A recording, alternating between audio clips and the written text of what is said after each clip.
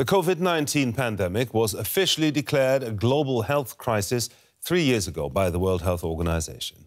And this week, the WHO said the pandemic is not yet over. Nevertheless, many countries around the world are returning to some sort of normality. Measures such as wearing masks in public have been scrapped. But life is far from normal for the millions of people who continue to suffer from the effects of their COVID infections months or even years after they've had it.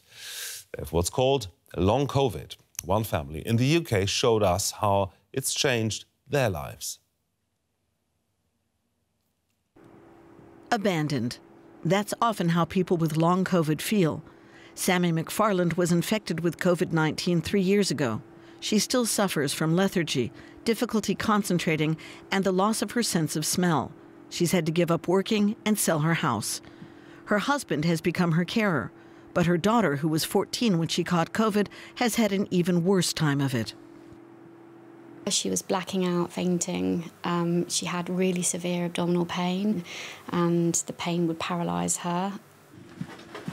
Sammy is slowly recovering, but her daughter Kitty is still having a tough time. Lots of people have heard that kids can't get long COVID or COVID because they have strong immune systems, they're young and healthy.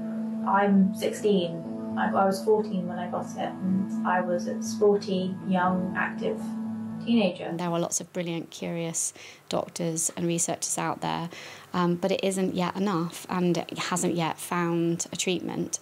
There's a lot of work to be done. We need investment in biomedical research.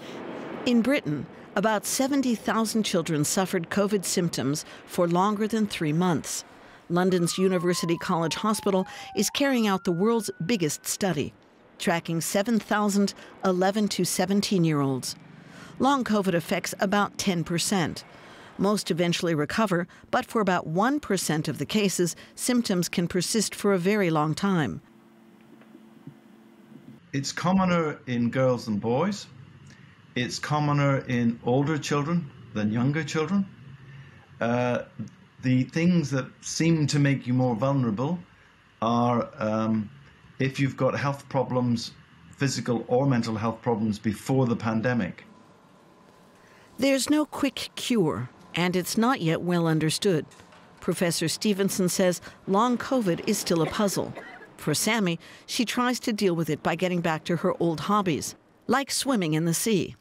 Her daughter Kitty is also making slow progress. Now, in the US, a study has highlighted several risk factors for contracting long COVID. Published in the journal Research in the Emerging Infectious Diseases, it found women, current and former smokers, and people who had a more severe course of the infections are more likely to go on to develop the condition. Experts say there are at least 65 million people around the world currently experiencing long COVID. The lasting legacy of the coronavirus pandemic comes in the form of long COVID. More than 3 years after COVID-19 first broke out, we still haven't pinned down what causes it. One study reported that 36% of people who had a positive PCR test for COVID-19 went on to develop the condition. Most long COVID cases are in patients who weren't originally hospitalised with the virus. We are seeing people who are suffering from over 200 different symptoms that impact multiple different organs.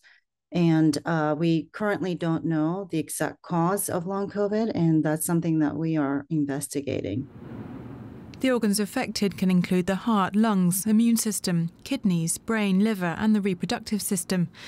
Long COVID has been associated with reduced sperm count, diabetes, blood clots and strokes. The sheer number and diversity of symptoms makes singling out the cause difficult. Researchers are investigating 4 main possibilities. It may be that there's a store of the coronavirus hidden somewhere. The immune system could be turned against the body. The initial infection could have activated other dormant viruses, and tissues damaged in the early days of the illness may not have been properly repaired. And these 4 hypotheses are not mutually exclusive.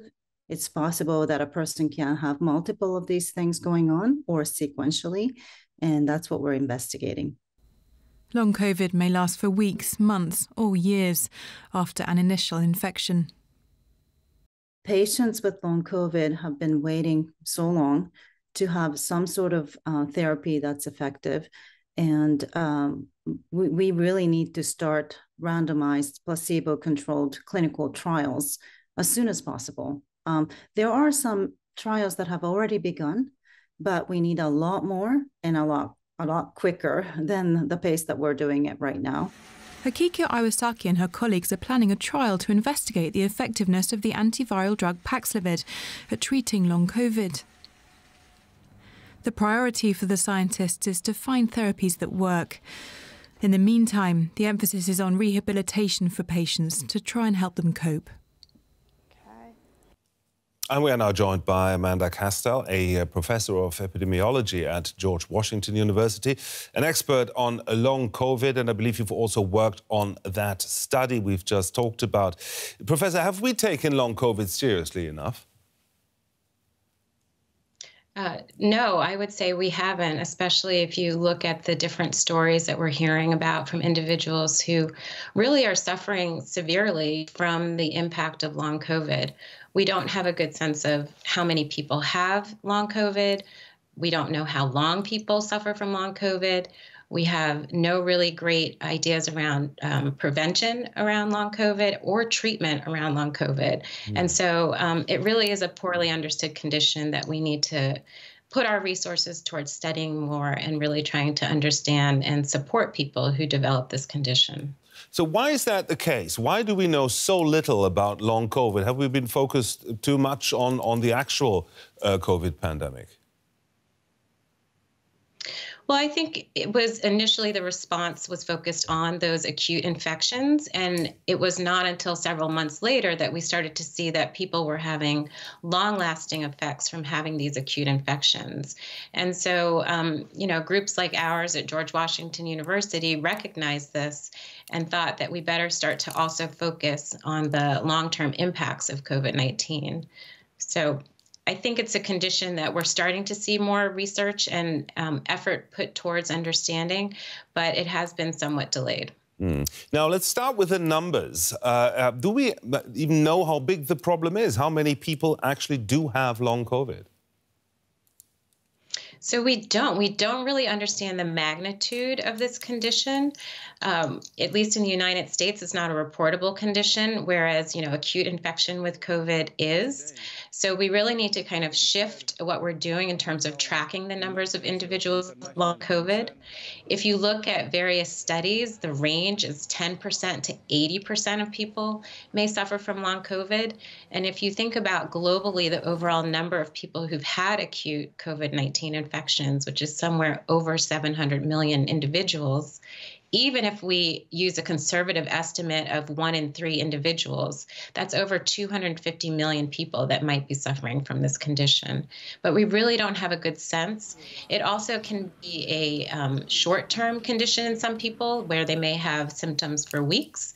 Some people have symptoms for months, and some people have symptoms for more than a year. Or for some individuals, the symptoms of long COVID will wax and wane. And so where they think they've resolved their infection, it may come back and actually, be exacerbated several months or weeks later. Now, in many countries, people have been vaccinated against COVID multiple times, but it does not seem to prevent long COVID, does it? Well, there is some type of signal that vaccines may be protective against long COVID. We certainly know that they are protective against severe infection, morbidity and mortality such as hospitalization and death from acute COVID-19 infection. But for example, in our study, when we compared people who were up to date on their vaccines for COVID, so people who'd been fully vaccinated and been boosted, those individuals had a lower likelihood of having long COVID compared to individuals who just received their first series of vaccines and people who hadn't been vaccinated. So that does give us an indication that vaccines may be protective against long COVID. But, there's still a lot of work to be done to really understand the role of vaccines and their role in long COVID. So we know that little about it, so there's hardly any prospect for a cure, is there? Well, we don't have a cure right now, and unfortunately, most of the treatment that we have available to people with long COVID is really supportive. So it can be a multi-system condition, and we really try to direct people who have long COVID to work with specialists. The range of symptoms is broad. It can range from fatigue and insomnia to mental health conditions. And so really we try to get people plugged in to specialists who can support them. And then there's a lot of ongoing research to really try to understand this condition better. And hopefully that will give us some indication as to how we can cure people and certainly prevent people from getting long COVID. Amanda Castell, there, Professor of Epidemiology at George Washington University. Thank you very much for your time.